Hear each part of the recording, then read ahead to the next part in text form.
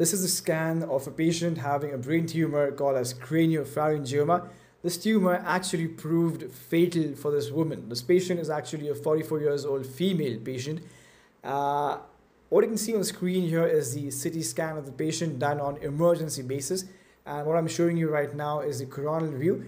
The patient was having a huge tumor. That's the calcium part, the hyperdense, and that's the edema all around, which is causing compression on the brainstem, upper part, and causing obstruction of CSF outflow, which can lead to a condition called as hydrocephalus, where you can see the ventricles, the lateral ventricles are kind of dilated along with the third ventricle as well. That's the basilar artery behind, you can see very clearly.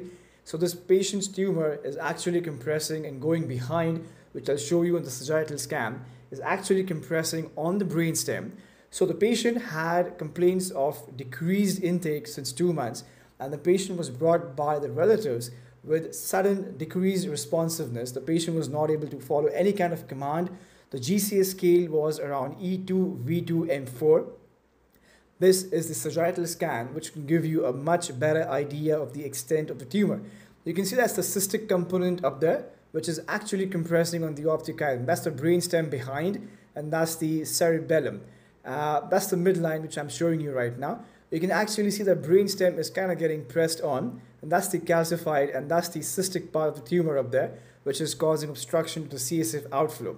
Now, this patient has raised intracranial pressure, and the reason why this patient was in a drowsy state is that the patient was having raised ICT. The investigation showed that the patient also had high procalcitonin levels, which is the indicator of a marker of severe bacterial sepsis. The patient was also having sepsis, which led to multi-organ dysfunction condition. The patient also had a very huge possibility of brainstem along with the infundibular stalk compression, which led to a lot of electrolyte imbalance. This patient had a sodium level of more than 160 milliequivalents per liter, which is severe hypernatremia, which was the reason for her drowsy state, which caused the altered sensorium, lethargy. This patient did not have any seizures though.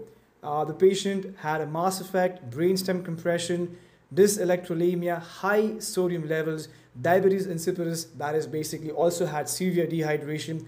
And this patient was planned to be put for EVD, but the platelet count was also very, very low, less than 10,000, so that could not be done. The patient eventually landed up with MODS and had a cardiac arrest, and the patient could not survive.